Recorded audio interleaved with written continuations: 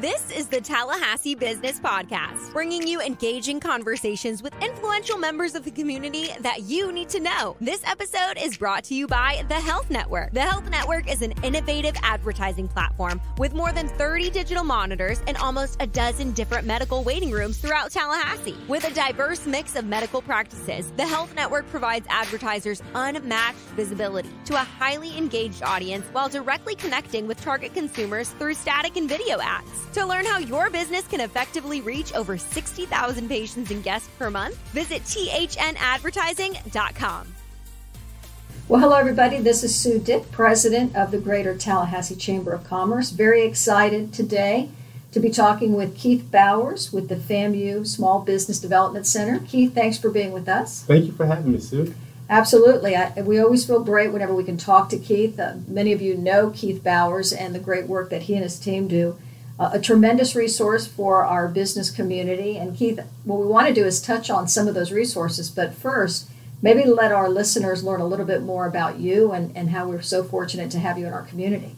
Okay, well, pretty straightforward. I got introduced to Tallahassee when I came here as a freshman, enrolled at the School of Business and Industry, and lived here for 4 years while I attended college. And then after graduating, I moved back to Panama City and started working in banking. And so I worked in banking for about 6 years. I was the director for small business lending at the financial institution there. And I started also working as the CRA officer, the Community Reinvestment Act officer for the institution. So I really got a chance to work with small business owners as well as low to moderate income families and individuals. And I really had a passion for doing that. But eventually I moved back to Tallahassee to go to work at Florida Housing Finance Corporation, where I ran the single family home ownership program for the state of Florida. And fell in love with Tallahassee and been here ever since. Well, and I think that explains a lot as to why you are so great at what you do and provide so much resource and information as regional director for the FAMU Small Business Development Center. So if we can, let's talk about the organization for our listeners to know, based on that wonderful professional history of what you bring to the table, and I've witnessed it firsthand. You are a tremendous asset, so thank you for all that you do. But maybe talk a little bit about your office and the services you provide and who might be the perfect client or individual or small business that could benefit from talking to you and your team. Sure. Well, let me give you by way of background. We're funded by the Small Business Administration, and we also receive funding from the Florida legislature. So the first thing that I'd like to say is everything that we provide to small business owners and entrepreneurs has already been paid for. It's at no cost to the end user. So we primarily provide customized consulting services for small business owners and entrepreneurs. And it could range from helping them put together a business plan, doing a feasibility study for an idea that they may have. And for those companies that are already established, we can come in and help them analyze their financials, help them identify sources of capital if they're looking to expand. We also help with some HR issues. We do a lot of marketing work for our clients in terms of market research and helping them develop marketing plans.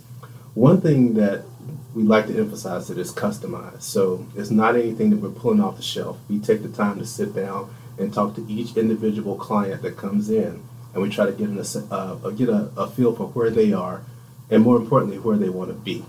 And then we make an assessment of the resources that they have and then the resources that might be missing.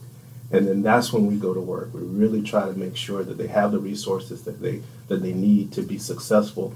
And quite honestly, sometimes the best advice we can give to entrepreneurs is don't quit your day job. If it doesn't seem like it's a feasible or viable idea, we're going to tell you that as well. And sometimes that's hard news to hear, but we think we owe that to them. So before you cash in your kids' college fund or your 401k to start the next blockbuster video, we're going to tell you that that's not a good idea. But again, we all of our services are delivered at no cost and through certified business consultants. I have we have 5 certified business consultants that work at the center.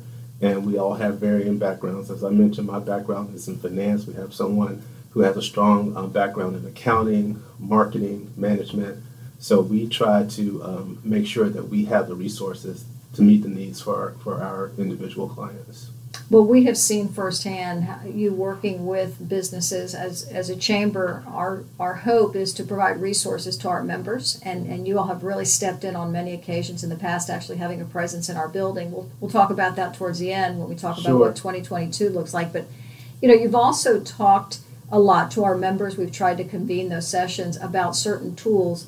Can you just give an example for a listener who obviously has just walked through what you've just laid out, thinking of a business plan or feel like they're along the way, but you have some very unique tools that individuals or businesses can use that I think our listeners would enjoy, just kind of triggering their thought process? Sure. And thank you for mentioning that too, because one of the things that we always stress is that, there's a saying, in God we trust, all others must have data.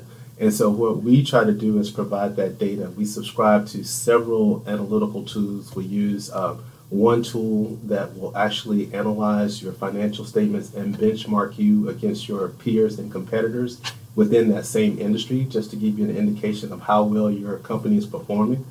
We have a tool called Ibis World that takes a 30,000-foot view of every industry and provides biannual reports on each industry, and they take a 5-year look back and a 5-year look forward. So it kind of gives you an idea of what trends are taking place within that industry, which is important not only for those businesses that are looking to start, but those existing businesses, so they can kind of see down the road and start to prepare for the dynamics of that specific industry. We subscribe to a system called ArcGIS, which is a Esri product. So it provides spatial analytics. It can help you with traffic counts. It can help you understand what consumer behavior habits are for those specific geographies that you plan to attempt to penetrate. So, we like to make sure that we're arming our clients with real-time data and information to help them make those informed decisions. We don't make those decisions. We provide them with the data and information to help them make more informed decisions on a day-to-day basis. Well, and what is the footprint or the area that the data can be pulled from? Is this just a Leon County, or can you go into the surrounding county areas? We can go nationwide. Oh, wow. Okay. Pulling that data. So you can pull the data if someone's looking to grow their business locally or within a neighboring county, or if they're saying, I really want to expand and really see what if they're an existing industry and they say, okay, I may want to look at other parts of North Florida. Right, absolutely. Or the region. Or if they're looking to launch some type of e-commerce segment to their business, we can tell them, if you're looking to try to penetrate the markets in California, here's, based on what you're selling and what they're buying, here's some data to help you decide the best route. So if you could thinking back to those many opportunities you have to work with clients, is there one question that always seems to pop up that you wish you could tell the individuals ahead of time, other than making sure you have a business plan or don't quit your day job? Is there something that you've learned from your conversations that you've had along the way that might trigger a thought for a listener? Yeah, I think the most common thing is for folks to be patient in terms of really making sure that they understand what they're getting into. Because, you don't know, in a lot of instances, you don't know what you don't know.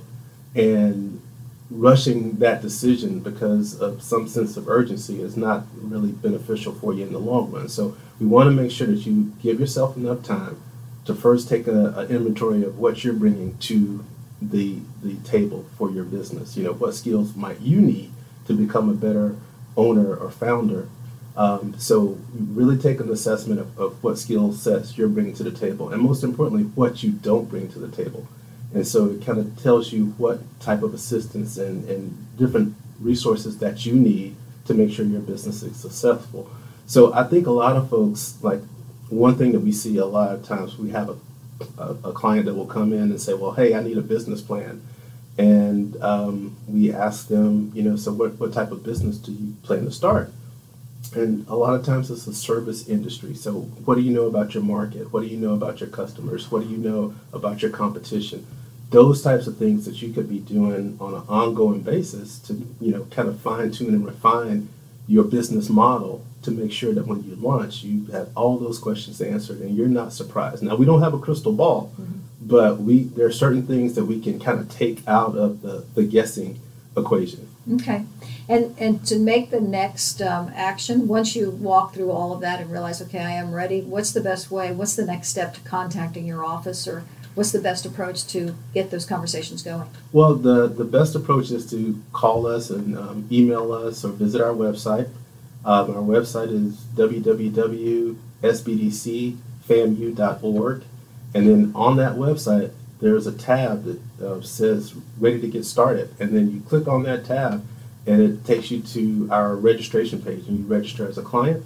And within 48 hours after registering, someone from our team will call you to schedule an appointment, and we can really start the one-on-one engagement.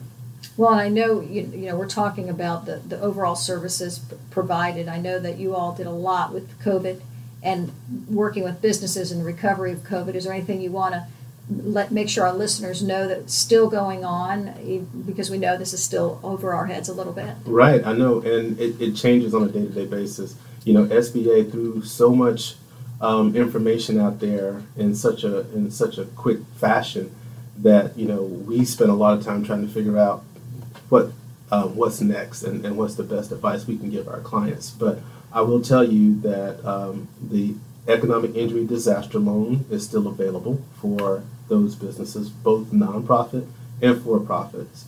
That loan, it's a loan, it's not a grant, it's not like the PPP that was given out earlier, but that is still a viable product for a lot of small businesses. You can get up to $2 million, and it's financed over 30 years. And if you're a for-profit, the interest rate is fixed at 3.75%. If you're a nonprofit, it's fixed at 2.75%. And those funds are readily available. And I would just say that if you're having some issues and you've been impacted by COVID, you know, give us a call. We can definitely help navigate that terrain for you. There are a lot of other resources that are available, you know, from SBA. Some of them are still ongoing. Like one was the shuttered venue grant that really dealt with like places like movie theaters, museums, and other places where people are used to congregating. There is a grant that was in place to help those businesses. And SBA is still sort of thinking about trying to extend some of those, or waiting to see, you know, how much funding may be available in the upcoming budget. But I still think that we're going to see some more initiatives roll out from SBA. Okay, well, that's good to know. And again, all that information's available from you and your team. They just go to the website or call FAMU Small Business Development Center. Absolutely. Well, today's an exciting day. We want to make sure we talk about the grant that was received from Wells Fargo to create a small business incubator. So very exciting partnership, and maybe let everybody know what that is and what it means for our community. Yeah, well, we're so fortunate that Wells Fargo actually reached out to us, and they said that they wanted to support minority and women-owned businesses, and they felt that doing it through a historically black college or university might be the best route to take. So they reached out to us and asked us if we'd be interested in applying for a grant.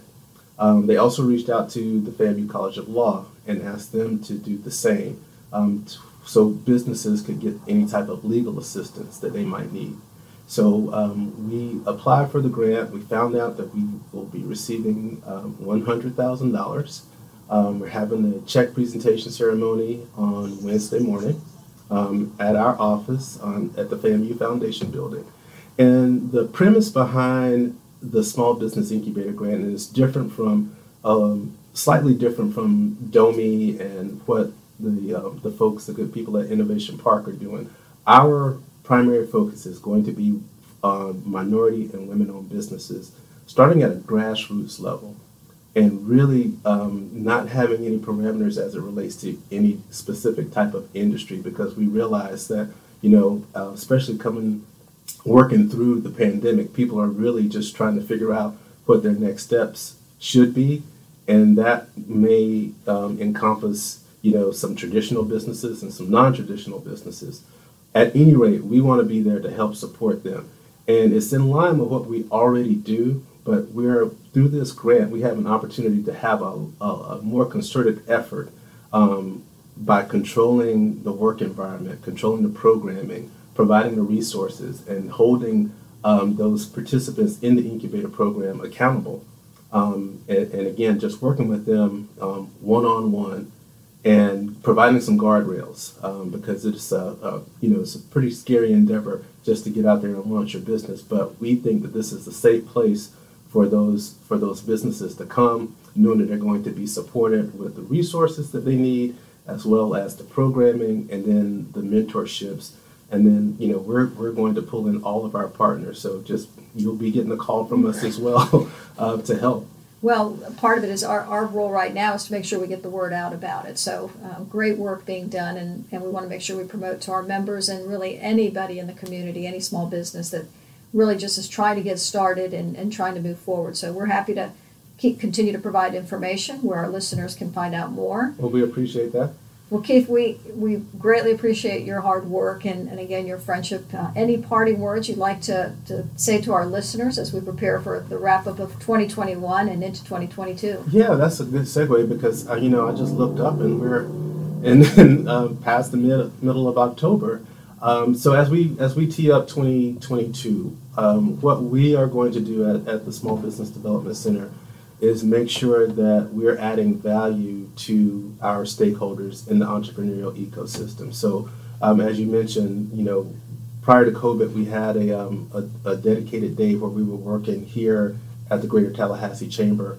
We're going to reinstitute that practice if that's okay. Absolutely. We definitely love to make sure that we're here being able to provide services. But we're also going to start to reach out and become a lot more engaged with the Office of Economic Vitality, Leon County Research Development Authority, the other two chambers, the Big Bend Minority Chamber, as well as the Capital City Chamber, because one thing that we've learned through working through this pandemic is that, one, no one has all the resources, and two, if you want to go fast, go alone, but if you want to go far, go together. And we realize that our position is we want to go far.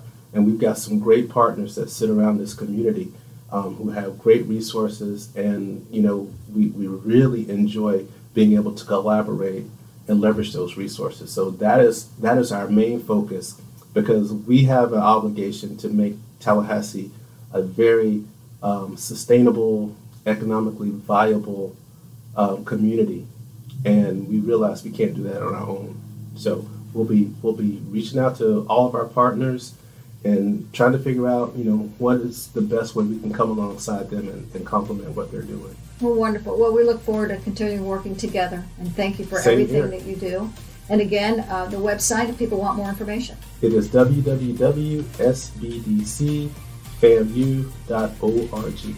Wonderful. Thank you, Keith. Appreciate it. Thank you, Sue. Thanks for having me. Absolutely.